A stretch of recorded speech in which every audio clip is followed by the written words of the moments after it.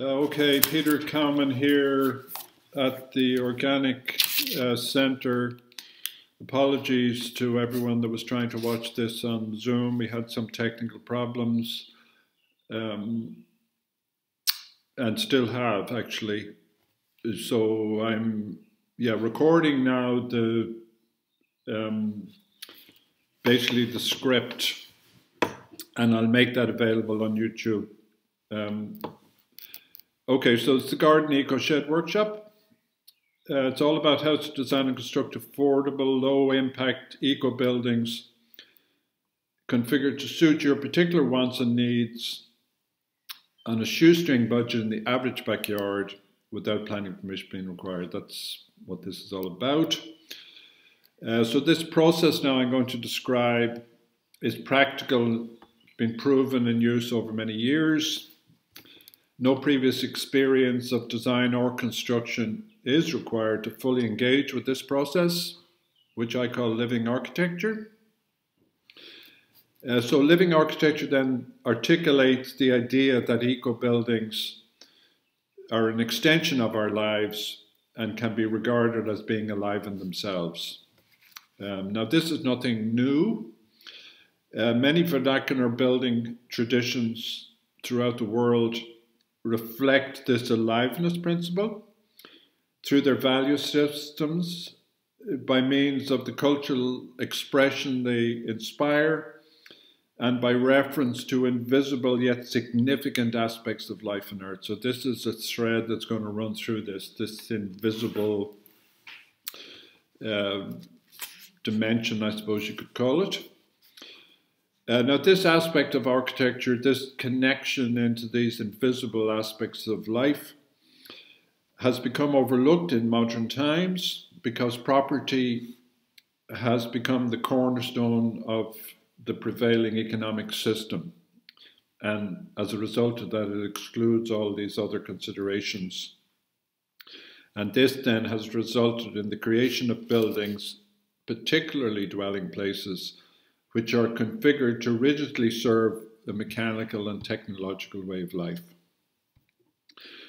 Now, in addition to that, since the demise of the gold standard in the early 70s, where money was linked to the value of gold, that link was broken. Dwelling places and property in general have served as a generator of new money. So the mortgaging, the promise to pay back, the promise to work, to convert your time into money. So this new money then is created as debt, and the mechanical technological way of life requires that. The economics that support that require that in order for it to function. Now this has been responsible not only for the insane rise in property values since the 70s and the consequent indebtedness arising from this, but also for the relentless consumption that this mechanical technological way of life requires, again, in order to maintain itself. So this treadmill, as it's often referred to, has now temporarily ceased due to the lockdown, and people are confined to the safety of their dwelling places to safeguard their mental and physical well-being and that of others. Now, in many cases, this confinement, this lockdown has highlighted the limitations of the architecture of the modern dwelling place in respect of dealing effectively with the impact of daily homeschooling sessions, home working sessions, home childcare, home entertainment, along with the regular tasks of food preparation, rest, relaxation, sleep, and so on. So the resistance then to adaptation that such architecture displays, so if people are trying to reconfigure their houses to deal with these new realities, very, very difficult, and this is a consequence of how these buildings have been designed and constructed. So essentially, they're designed and constructed to rigidly serve this mechanical and technological way of life, which, as we know from environmental breakdown, climate crises, and from our own innate sense of self-preservation, is actually threatening life and runs counter to the notion of creating dwelling places in the first place, which is to shelter and protect life, to provide nurturance and security to people, to facilitate procreation, and to provide appropriate context for the creative expression of our aliveness. So if we accept that the mechanical and technological way of life and the economy that sustains it is actually counterproductive in that it creates more problems than it can possibly solve in order to further its relentless growth. Now that's very, very critical. It creates more problems than it can solve in order to, keep growing. It's sort of monster quality. Well, common sense suggests, at the very least, the exploration of other ways of living that are more in keeping with natural systems and accord with the preferences of life on Earth. So such eco-living, as it's called, actually requires an eco-architecture then to support it. So this then is the purpose behind the Garden EcoShed concept, to encourage people to design and construct an eco-building within the curtilage of their existing dwelling places, to facilitate the development of what might be called an eco-strand in their day-to-day lives. So rather than having to change one's living circumstances completely, you just introduce this eco-strand into your life, and then you have a little eco-building can support that.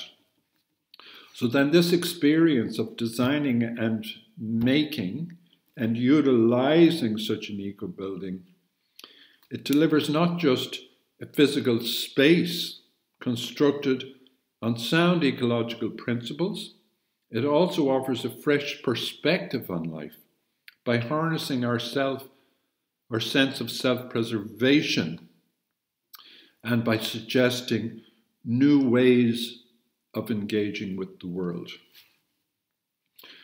So how does this happen? It happens by the eco-architecture providing an appropriate context for engaging with the world. So a different context. So you can think of the building's interior more or less like a stage set that provides an ideal background against which to see and engage with life and the natural world as it really is. So it's a different perspective. Now, having said that,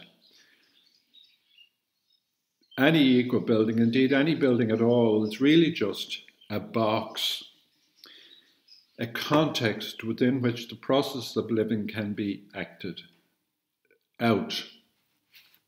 It's actually life that's complicated and, as a consequence, full of hidden meaning, which means that if the processes of living that a simple eco-building is to facilitate have been made conscious and have been refined down to their essence during the design process, it's these activities that actually bring the eco-building to life, and indeed the person who's created it to life as well. So the building is just facilitating what's going to happen in it. It's just a box within which things can happen, but it's made appropriate to the things that are going to happen. So it's refining these things that are going to happen that's important. So it's by dealing consciously with the complications of life, by delving into our inner world, so what's inside us, getting in touch with the dream of our lives, taking responsibility for who we are and what life has tasked us with. This is what the eco-building can shelter and nurture. our own vision of ourselves and the life we have to live. So these are contemporary realities. This is actually what's happening now, where the architecture of, that supports people's lives is, playing this enhanced role in their lives. And that's part of the evolutionary process of being human. So this is, a change in our lives, something new, and something that requires a new form of architecture in order to, provide the proper context for it to, be lived, essentially. And amazingly, you can do this, all in your back garden. You don't have to up and, find a piece of land, build an eco house and all that. You can do it from, where you are. Now, as we move through the various stages of describing now this design process, I'll be referring to the handouts 1 and 2. These also function as worksheets. You can download them from sheltermaker.com, and you can print them out and you can fill them in as we go along. If you don't have a handout, grab a bit of paper, make notes, but the handout is the best way to work. So the first part of this presentation will focus on design, and then the second part I'll focus on construction. So bear in mind, what I'm presenting here was originally configured as a 2-day workshop based on over a decade of research and development, and a lot of supporting work. So it's quite intense stuff. So think in terms of watching this several times and taking your time with it. There's plenty of resources available on my website, sheltermaker.com, that can be freely downloaded. So I want to say a little bit about architecture in general before I get into the design system. Yeah, buildings are mostly made of immaterial space. So this is sectioned off from universal space with material objects, walls, floors, and a roof.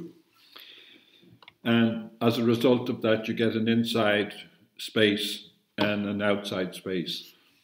But both those spaces are connected to each other and are connected to, what we would call universal space. So these are the eternities that, we learn about. Space is boundless, time is boundless, space and time are conjunct.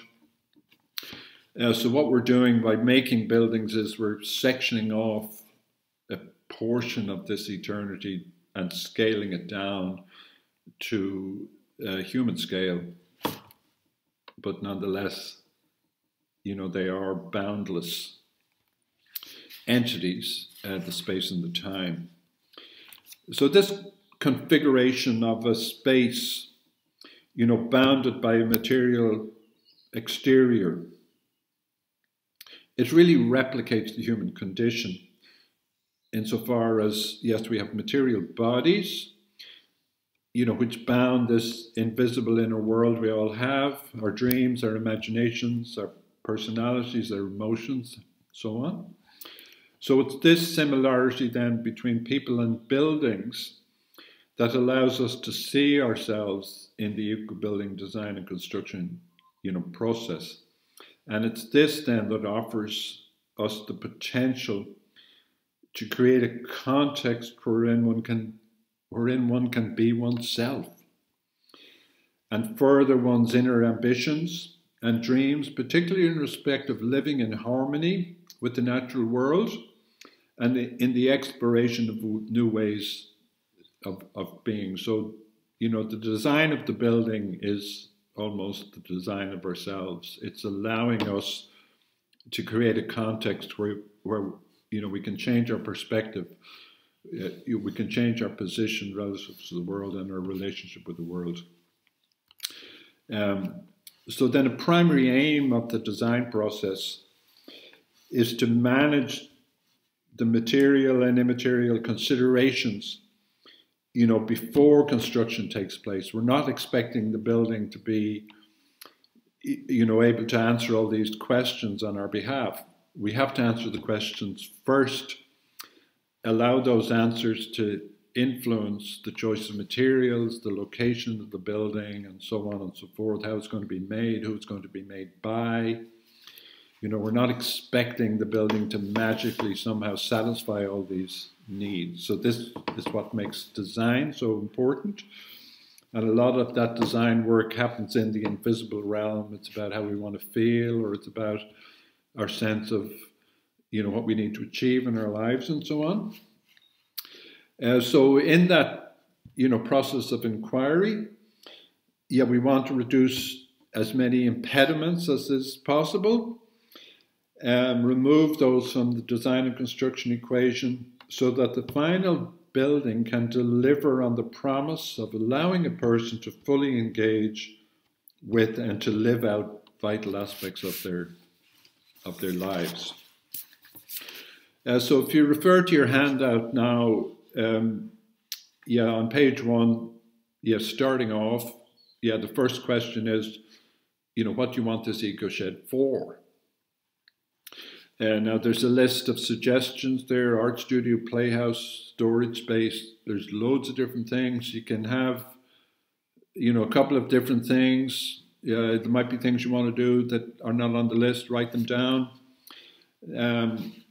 Now this process of writing things down is important because it extracts things from inside us and gets them out in the open where we can see them. So, it's in our head. Write it down on the bit of paper. You get an objective view of it, and you free up your imagination so that you can make the most of it.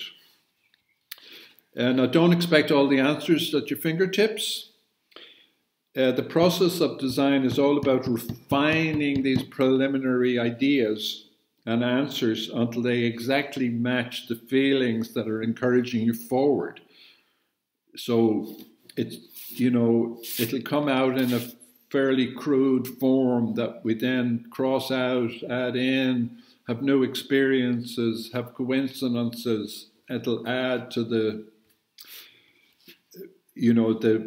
cleansing of the original ideas till it's right there. Yeah, that's exactly what I want.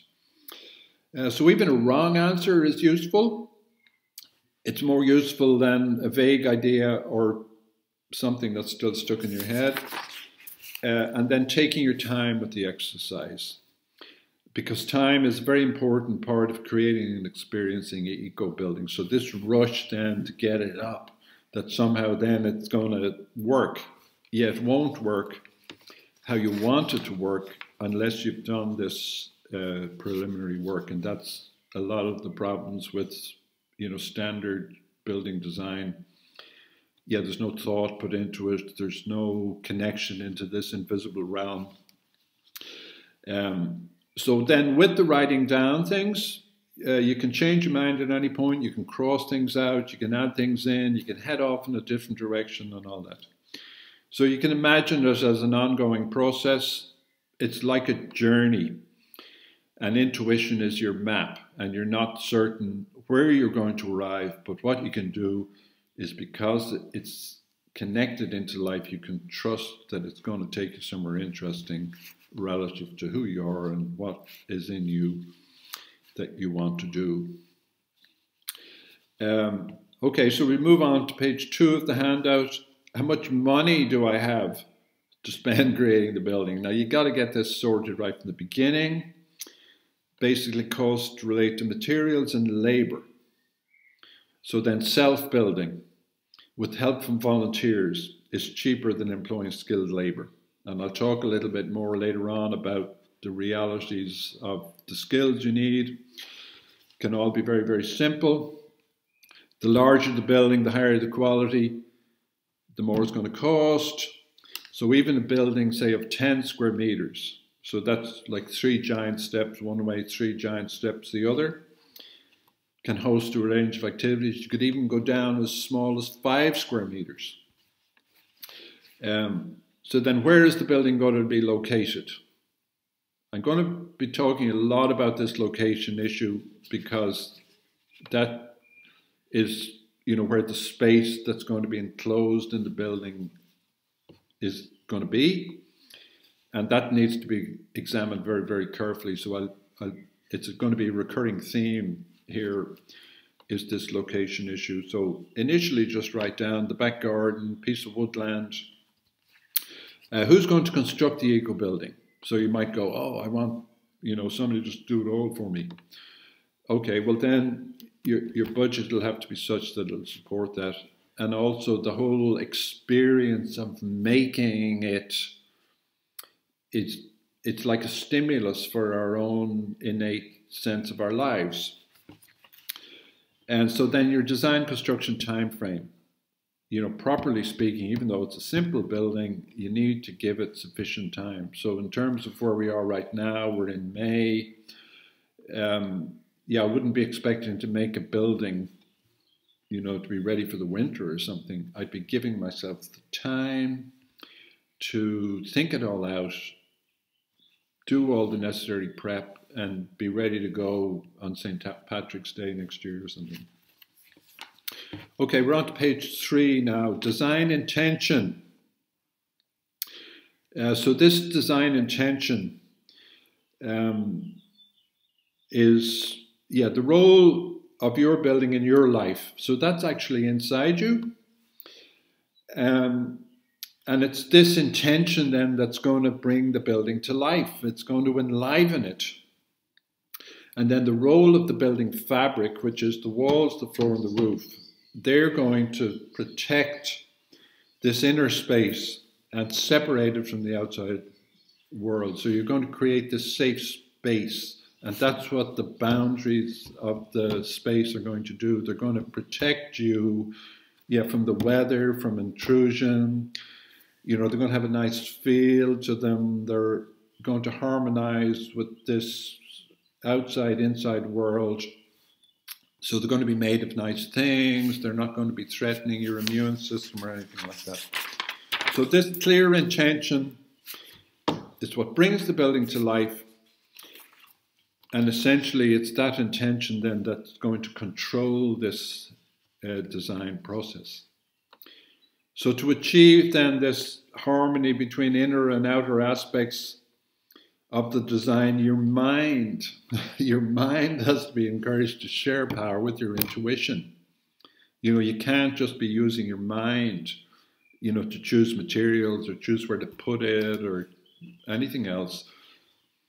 You have to get the mind to share power with your intuition. So what's your intuition? It's your feelings, it's your senses, it's represented symbolically by your heart. So it's this head-heart balance that has to be achieved. And if you can do that, which you really have to do, it's like bringing yourself to life, and the design will function in that way, which is basically harmonizing everything. So again, emphasize the time element of it. It's critical to allow time for this process to take place, that you're not going to be able to do it on the back of a napkin, boom, boom, boom, there it is, that's what I want. Yeah, you can, of course, but it won't take you maybe where you want to go. So allowing time for listening, verbalizing, thinking, feeling, experiencing, expressing, trusting. All of these are essential aspects of getting in touch with your deeper self in order that your EcoShed can deliver the potentiality inherent with you. So this is the driving force. This is the life energy. This is what the building is going to act like an antenna or something. It's going to attract this energy, and you're going to be inside it, picking it up.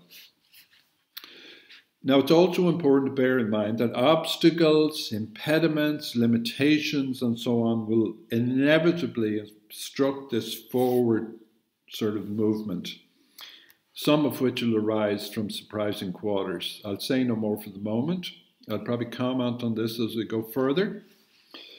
Now, all of these encounters, be they good, be they difficult, be they challenging, will carry their own messages. So it's of critical importance to evaluate these honestly. Stuff that comes out of left field at you, like what is that all about? Because they can deliver important messages in respect of creating an EcoShed reflecting your deepest intentions. So someone might try and knock you off your, trajectory because, they sense you're escaping into some other place that they can't go. All sorts of curious stuff. So it's about being alert, about, being conscious and entering into this other way of seeing the world and really of seeing yourself. Okay, we're on to page 4 of the handout. Articulating your design intentions. So the environmental bottom line, very, very important to get this right. What is your bottom line in terms of the environmental aspect of the proposed EcoShed? So environment, the topic of, focuses on how really the building will harmonize with this living world of which it's going to be a part. This is very, very important, to, give yourself a bottom line on the environmental preferences. This will affect the building's location. So here's that coming up again. The materials that are going to be used, the quality of the air inside it, how it's going to be kept warm or cool depending on the climate, how the waste is going to be dealt with. All of these are influenced by environmental preferences, so you must express this early on, then you can reference back to that if someone offers you, fiberglass from a mushroom polytunnel. How does it accord with your environmental preferences? So this can be expressed in a simple phrase. So one I use a lot is, I want my building to be natural, healthy, and non-polluting. Very, very simple. So, stuff to do with location, do with materials, finishes, and so on. Is it natural? Is it healthy? And if I dispose of it, is it going to be polluting or not? Very straightforward. Okay, then next heading, developing a brief. So this writing down of things, this is what actually called a brief. So it's a list of the criteria of what the eco building has to deliver. So it's like your terms you're setting out. Okay, so you're going to articulate now things about the building that you want to be a particular way, like activities. What do you want to do in there? What is it for? It can be for doing nothing, or it can be for doing loads of different things. So you need to write those things down. Then furniture and equipment, what is it you're going to need to support that? And this is particularly important if the building is going to be small. Loose furniture just gobbles up space. So you need to be building in or planning on building in things. So what is it then you need?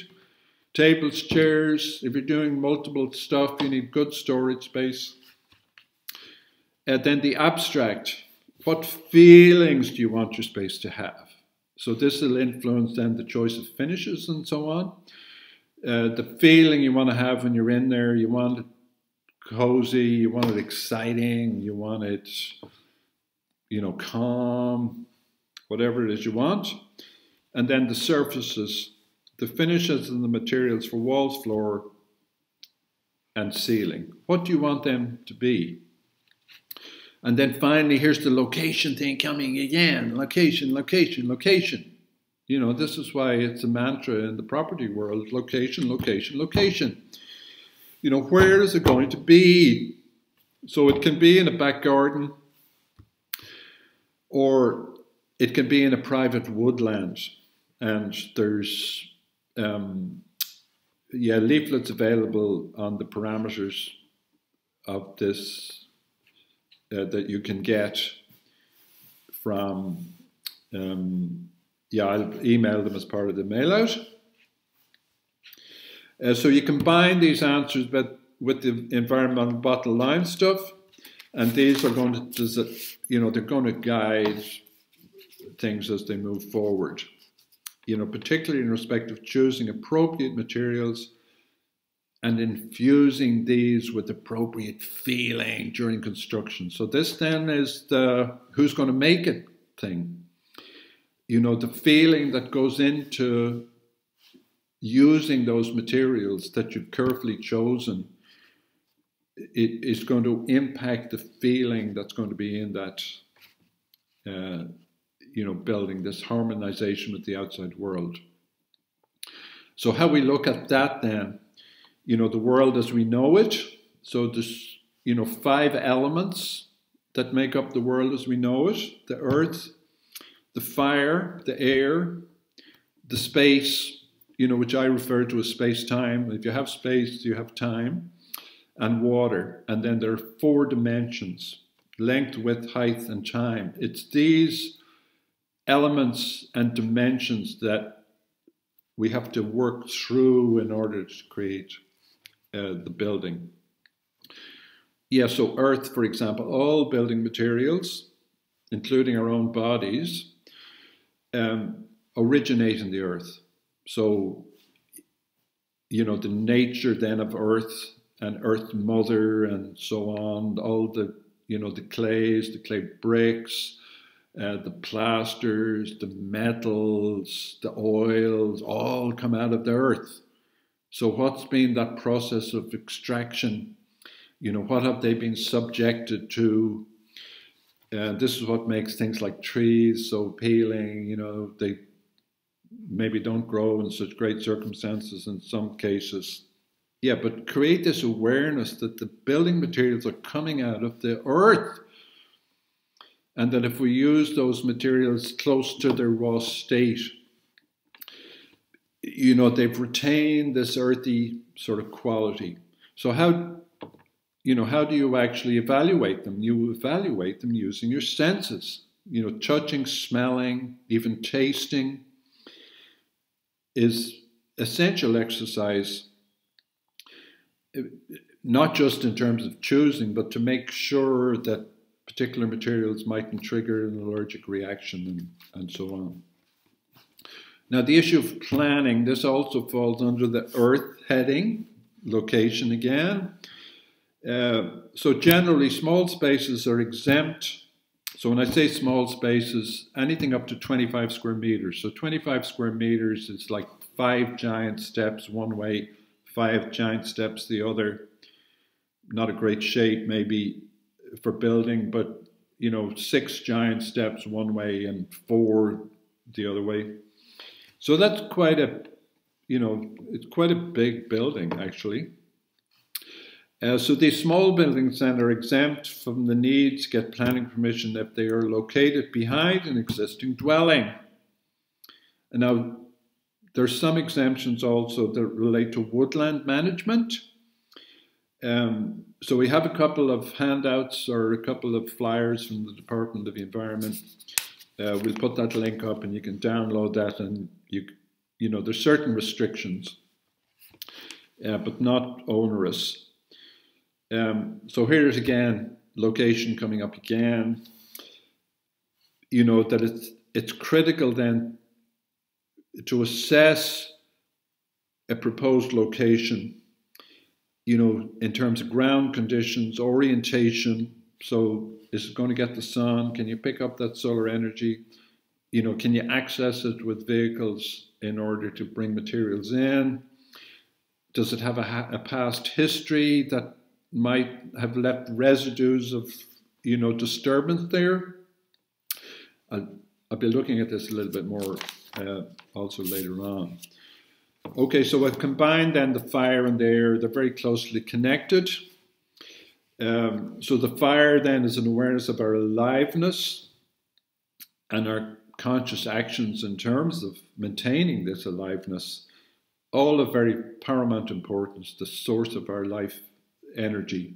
So tapping into this and maintaining this flow of life energy is really critical if an empowering building is to be successfully created. So you see this theme in, Eastern traditional architectural practice, the feng shui from China or the Vastu Shastra from India. It's all about locating the building and making it and orienting it in such a way that it has a good flow of life energy that you can tap into. So checking out location then, vitally important. So the fire and the air, they're really inseparable companions. So the air supply to the building, is critical really for people's health, fresh air. Okay, so then the breathability of the building is also important. It's very similar to our clothing. Wearing natural materials is what feels good in your body, like the nylon shirt or blouse, in the museum now. They don't feel good on our bodies. So, making it breathable, a building whose fabric can allow moisture to move in and out, very important. So it's these fire and air elements hugely impact then the choice of building materials, the building's location, its orientation, and so on. So you have to consider these things early on in the process. Now, electricity is also a fire element. So it, provides energy, it energizes devices. But like fire, it has to be handled with caution. So electricity circulating at 220 volts or even 110, it can kill you. And it can impact you in ways that you may not be aware of. So, you might want to, think in terms of having a PV panel and just having 12 volt supply and so on. You'll get a chance to write this down on your worksheet. Okay, so some answers or some questions. You're going to provide the answers. I'm going to ask the questions. Will your EcoShed need a heating system? So what's your preference there? Do you want to be connected to the grid, or do you want to have, a 12 volt, 24 volt system, or do you want no electricity at all? And do you want your EcoShed to be able to collect and store solar energy? And again, that'll impact location, where you can pick up particularly the south's midday sun. Then on to space-time. So really this element of space-time, often referred to as the ether in sort of esoteric circles. Of course, it's the most abstract of all elements because, we can't see it. So it's this invisible element. This is why it gets left out of most architectural practice. It's not considered because essentially you can't see it. But it is the element that we inhabit. So we have to find ways of evaluating the quality of the space that's to be enclosed by the building fabric. This is very, very important. So again, this is a location issue, choosing a space that's, clean and healthy and energizing.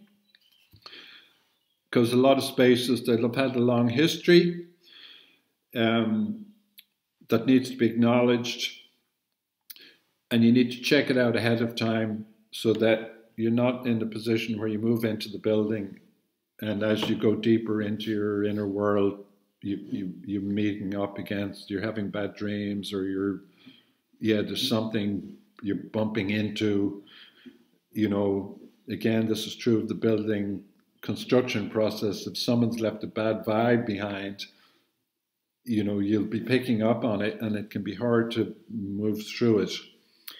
So any space can be properly evaluated just by spending time at different times of the day and night or whatever. Bring a blanket out, bring a flask, sit down in it.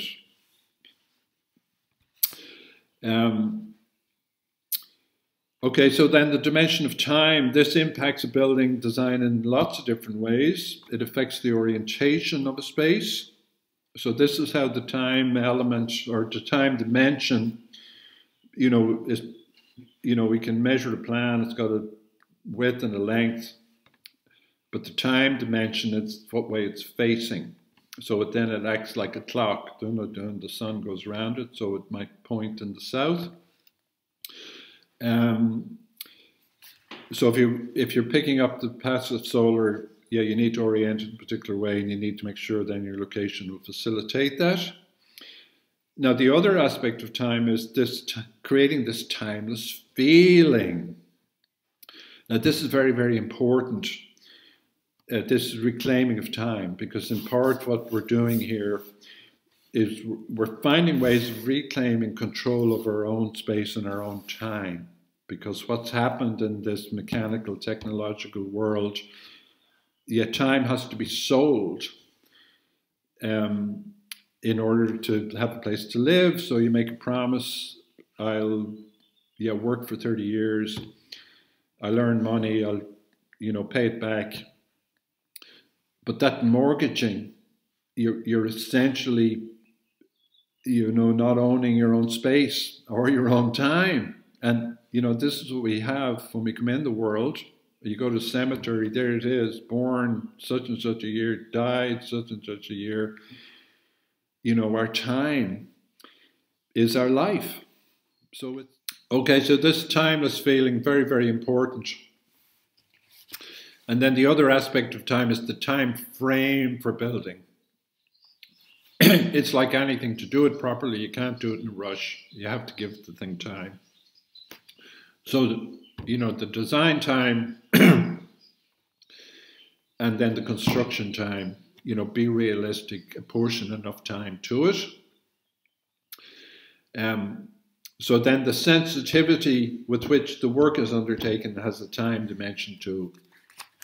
If it's rushed and you're in there in this timeless, or trying to get into this timeless zone, it'll bug you if you did something in a hurry and it isn't quite as good as you want it. Now that brings up this idea of perfection, which tends to be a part of this whole thing, because what we're actually doing is like we're replicating ourselves, and we want to give the best of ourselves, but we are what we are. We have, we've stuffed up. We maybe don't look like we'd want to look, and this and that and whatnot.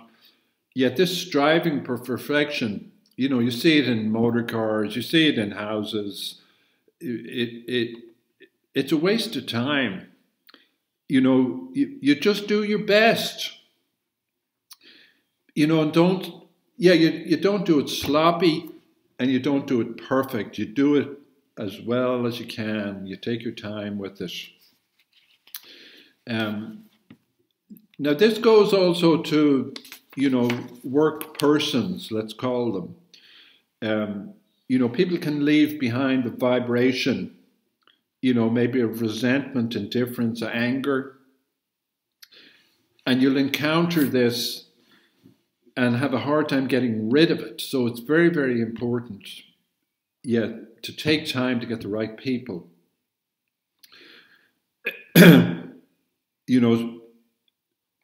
So considering who will make the building, it's very, very important to be thinking of this right from the beginning. Because this invisible realm that I'm talking about here, it's really the repository of the unseen, the unconscious, the unknown, and the mysterious. So it's delicate stuff, and it's personal. It's personal. The skills are not, fast. You can learn them in a day. I'll talk about it a little later. So generally, to a large extent, you're going to be travel blind. You're going to be trusting to instinct, intuition, insight, guide you in a way. So coincidences and so on are important to make note of them, that coincidences relating to this, you'll be triggering stuff, you'll be dreaming, keep a note of what's coming up, because this incrustation we all have is going to start, it's like the dry weather. It's, things are going to dry and crack and fall off and all that. It's like bark off a tree that's been cut down or something. If you don't have a location for your design, you can work away. You can create the ideal layout and then find the appropriate place for it when the time comes. Okay, so water then is another element that's part of the what we're going to work with. So of course water is vital for life and the functioning of life support system. So water supply to your building, generally called plumbing, and then the wastewater, it's consequent to that, called drainage. So what is it you're going to need in respect of plumbing and drainage? Again, major impact on location, on the layout of the building, ground conditions, choice of roofing materials if you want to collect rainwater.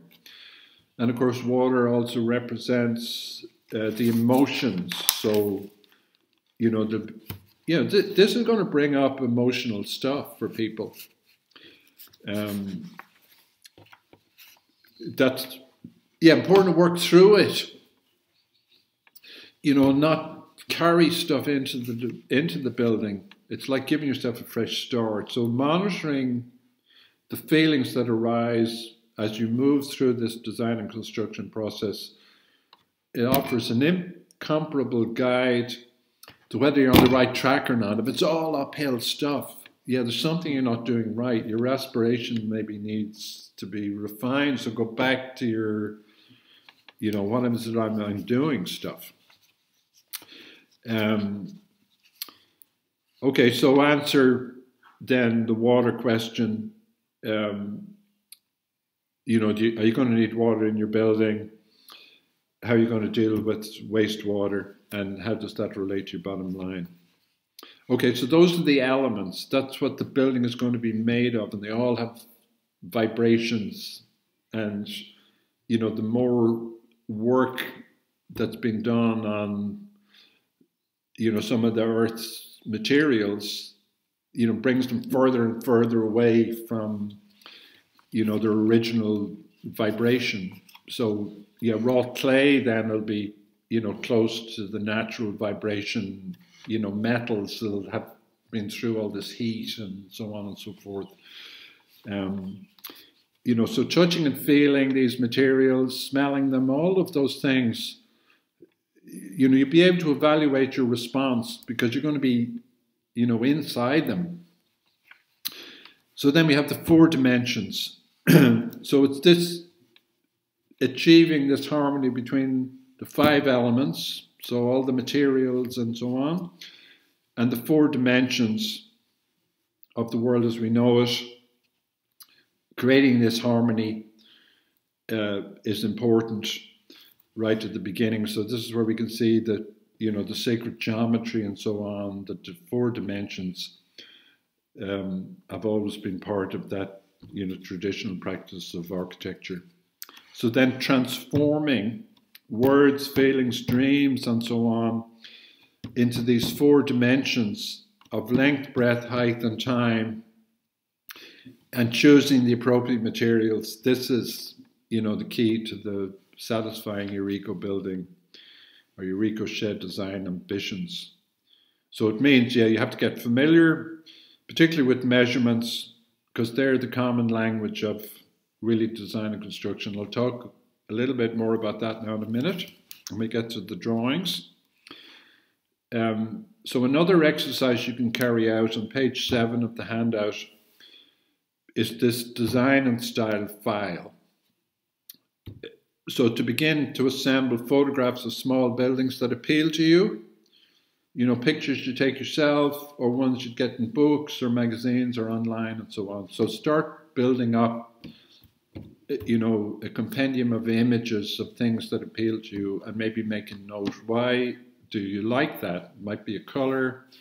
It might be, texture, something else. So pay particular attention to interior shots. Yeah, particularly ones illustrating compact or clever built-in furniture solutions. So we've all been on small boats or in caravans or camper vans. Yeah, that's so clever the way all that space is utilized. Well, you'll have to do that in your EcoShed, particularly if you want to do a lot of different things in there, built-in stuff. So I would suggest then creating a file to keep your design and file images in. And this is generally true of what your worksheets and so on. Keep it, organized. Don't scatter them all over the place. And then you can pull them out and reference them if you're inspired. Okay, we're on to the topic of drawing then. So this then relates to this measurement issue primarily. So you can't draw a building out full size. It's too big, even though it's going to be made full size. So how do you render the information about the size it's going to be? You use the numbers, you use the measurement system, which pretty much everyone's using the metric system now. So what's done there is you get a ruler that's essentially, like 20 times smaller than the real thing. So everything is proportionally correct, but, it's of a manageable size. So, for example, plans and elevations, which are what the building will look like on the outside, they're drawn 20 times smaller.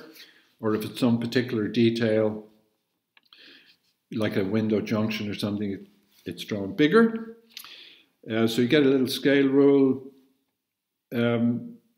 it's essentially a regular ruler shrunk down exact number of times.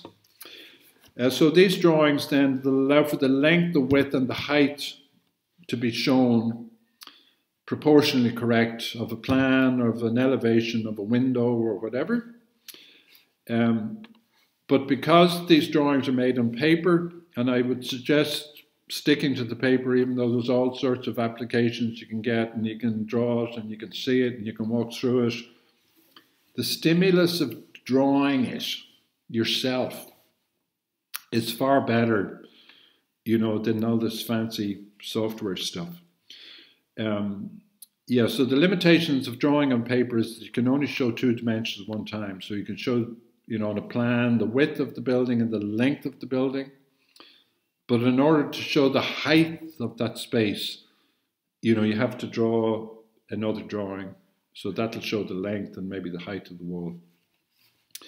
And then to show the 4th dimension of time, it's, what way is that plan facing? Where essentially the convention is to show the north point.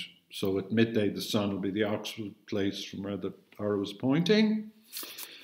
Now these drawings, all they do is they show the enclosing fabric of the building, the surfaces of the walls, the floors, and the roofs. You can't represent the space on the drawing. You can't see it. It's invisible. But you can use the drawings to make a model. And this can just be a cardboard box from the supermarket. You just paste the drawing onto it. You can even cut out the windows and the doors, and you can put a roof on it. You can see then the proportions of the space. You can look in the window. You can relate to it in all sorts of ways, and you can change it. So you're making the building in miniature before you're making it full size, and that'll show up, problem areas. But the general theme is to keep everything dead simple. The more complicated it gets, the more time it takes, and the more money it costs. Now you can also measure furniture and equipment.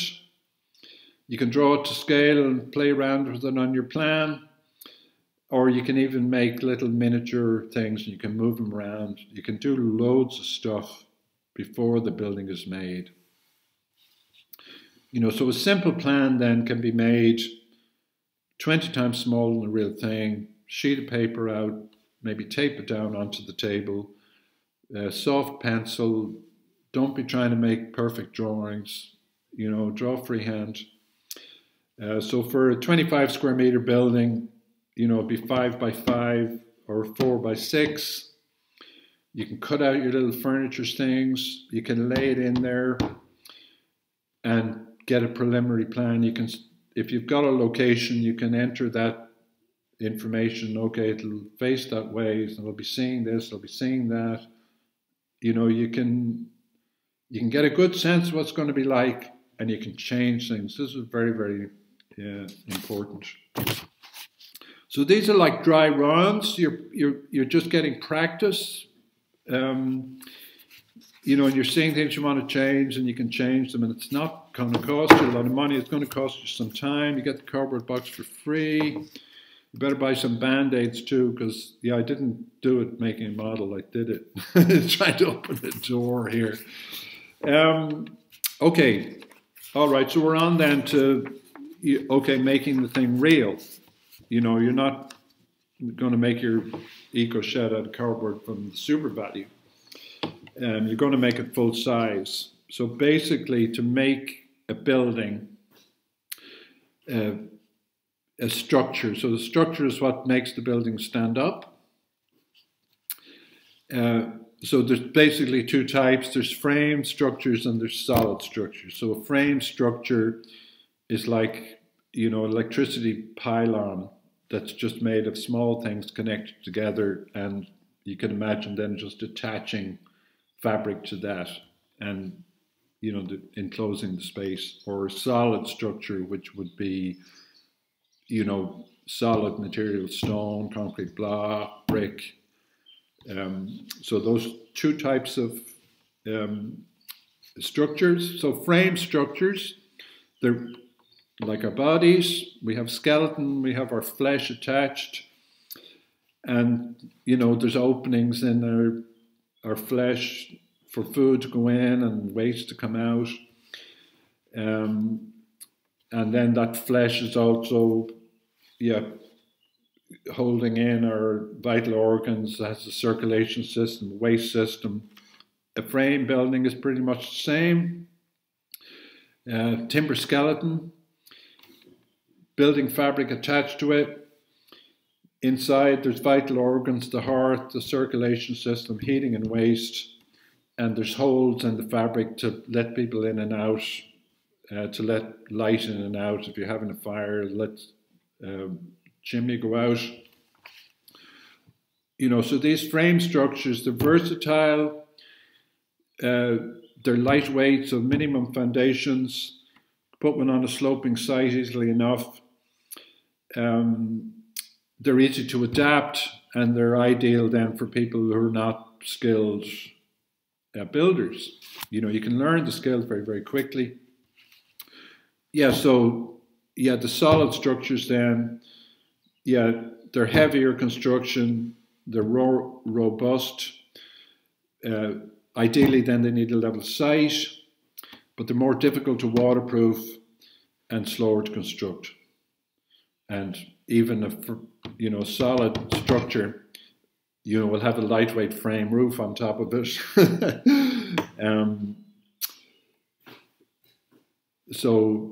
I'd be recommending the frame structure, particularly if you're not skilled or haven't got a lot of experience, and easier to make.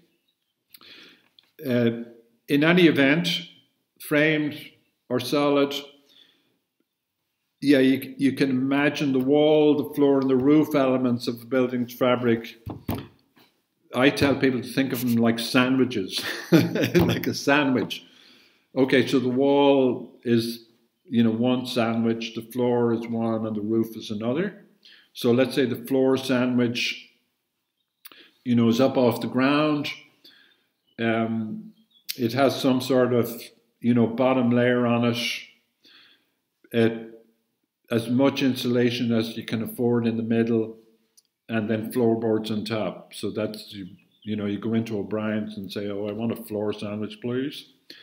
And I'll have a wall sandwich too. And would you like holes in your wall sandwich, sir? Oh, yes, and I'd like a door, and I'd like a south-facing window. Your outside of your sandwich needs to be waterproof. Inside layer of your sandwich ideally has some capacity to hold heat. So, something like sand, lime, plaster on that inside, and then as much insulation as you can possibly afford. Then the roof sandwich, if you're collecting rainwater, maybe a metal roof. If you have money to spend, maybe like a slated roof. Again, as much insulation as you can afford, and maybe timber boarding on the inside. You'll have made some notes earlier on about your surfaces. It's that simple. The fabric of a building can be very, very, very simple. As I said before, it's life that's complicated. You don't have to make the building fabric complicated. Okay.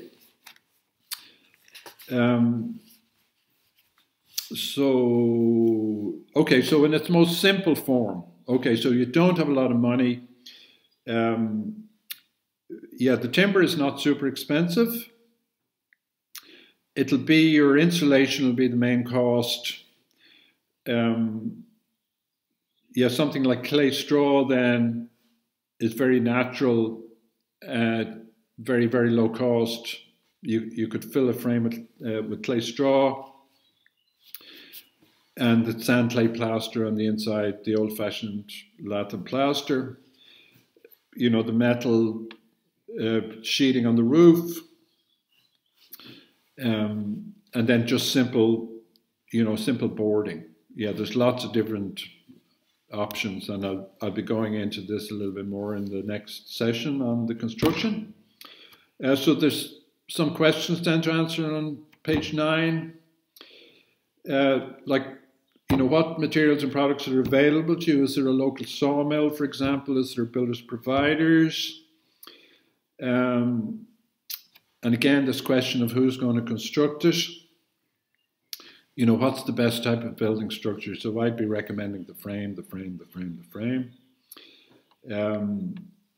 So what natural materials are available to you in respect particularly of your bottom line? And what construction skills do you have, or what skills are available to you? Now, I'm a real believer in the volunteering and people working together. So people, helping each other make their EcoSheds. All highly recommended. Keeping things local. Go to a local sawmill if there is one. Shop local. Get into this eco-living thing, which is, about your local economy, really. If you don't have skills, is there somewhere you can get training? Now, the method I've developed for framing, I can teach people it in a day or less, so it's not onerous, the skills that are needed, unless you're going to make something really, really complicated, in which case, you'll have to go off and get a course somewhere. So then systems, your electrical, plumbing, drainage, phone, internet, these can be, the wiring and the plumbing and all that for those things, can get added in onto a version of the plan, and, they may alter the plan, and they may alter the location of the building in the garden or whatever. So this is why everything is kept, that can be moved around and modified. We're not making a plan at the beginning, we're making a plan at the end. So this turns architectural practice on its head, actually. You only make the plan after you've kept moving everything around. Then the costing issue, notoriously difficult to deal with accurately. The larger the building, the more it'll cost. Common sense. A lot will depend on the choice of materials and the choice of how it's going to be made. Like, you may have to employ a skilled person, like an electrician or plumber or something. But a lot of the other work can be done just by people helping. So if you're to avoid cost overruns, you need to quantify things. In other words, you make an accurate shopping list. It's like shopping. You know, you go to your supermarket and you just load up with, and you go to checkout and you don't have the money for it. Yeah, you have to put things back. Yeah, if you're in the building thing and you're already halfway through it, you may not have that option of putting things back. You know, you need them. So you have to cost things. Again, this is the time thing, given the time to working out the costs. And, you know, like buying fancy windows costs, making windows, getting glass from recycled windows. But all of that, you know, salvage needs common sense applied to it. You can offer things that are no good to you whatsoever. It might seem like they're good to you, for you, but they're not. You know, so keeping things as simple as possible, and keeping your building small and realistic in terms of your budget, and doing a costing, you know, based on your final design. Very, very important. If you're employing people, you're not going to employ people on an hourly rate if they're learning how to do this. You know, you want a price for it. You know, but a plumber or something that's familiar with what they're doing will go, okay, it's going to be X amount. You know, my own feeling with this type of thing is, people should start networking, and, you know, maybe as a carpenter can go around and he knows how to do it, and, you know, there's ways of doing this. Okay, so if you're looking at building materials, you need to get price information. So then what instructions are there then for building, particularly if you're building yourself, or if you're even more important, if someone else is building what it is you want? You need what's called working drawings. So those consist of plans, elevations, so that's a view of the building from the outside. You know, the junction between the floor and the wall, the roof and the wall, how's that being made? All of that information, needs to be worked out ahead of time, so that when the work has been done, you can refer to something and said, okay, it's done this way, or you're working in a workshop, you're making up a window frame. And all that information then on the drawings can be used to do, you know, careful costing. The building can happen very quick, the building process, if this work is done, and it can be done on the kitchen table. There's nothing worse than being out on a wet day, you know, trying to figure out how does the window, you know, sit into the wall or whatever. All that can be worked out literally in the comfort of your home. And then the building process can be straightforward. And as a result, then it's a nice, you know, there's none of this, oh, you remember that window, it drove us crazy. Okay, now it's a bit of a specialized exercise, the working drawings. So you might need to get a technical person. Now I have developed a framing system and a set of working drawings to go with it that's mentioned there in your handout. And we can, you know, you can have a look at that and ask questions about it. Essentially, it's a simple framing system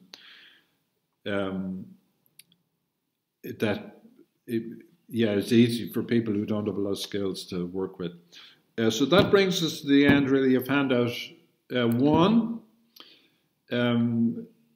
So we'll make another video now of the second part of this presentation, which looks at the construction issues. Okay, thanks for your attention.